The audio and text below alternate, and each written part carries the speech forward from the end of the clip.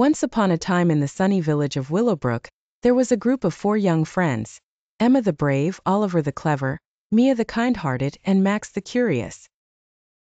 One breezy afternoon, they gathered under the old oak tree to discuss the legend of the Cursed Palace, a grand building on the outskirts of their village, said to be deserted and forgotten for centuries.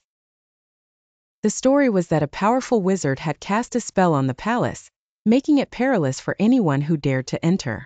But this only made Max more excited. "I've always wanted to see it up close," he exclaimed. Emma nodded confidently. "With us together we can handle anything." The friends set off on their adventure, walking through the dense forest paths, guided by the map Oliver had drawn from old tales.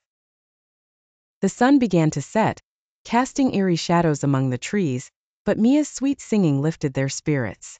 After hours of walking, they reached the gates of the Cursed Palace. They stood tall and rusty, with thorny vines sprawling over the ancient stone walls. Max pushed the gate open with a loud creak.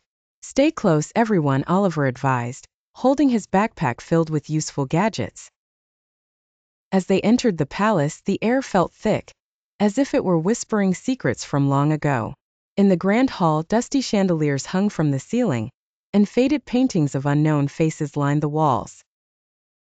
Suddenly, a cold wind blew through, and Emma noticed a flickering light coming from a distant hallway.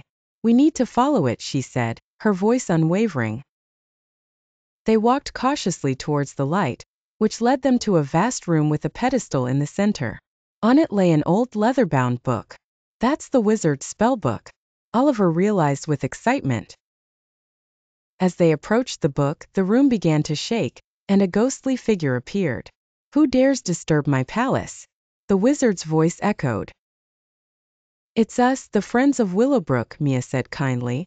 "We've come to break the curse." The ghostly figure scrutinized them, then spoke. "To lift the curse, you must solve my riddle. I am not alive, but I can grow. I have no lungs, but I need air. What am I?" The friends huddled together, thinking hard. Suddenly, Max's eyes lit up. "It's fire!" he shouted. The ghostly figure nodded and slowly vanished. The shaking ceased, and the air felt lighter as beams of sunlight began to seep into the hall.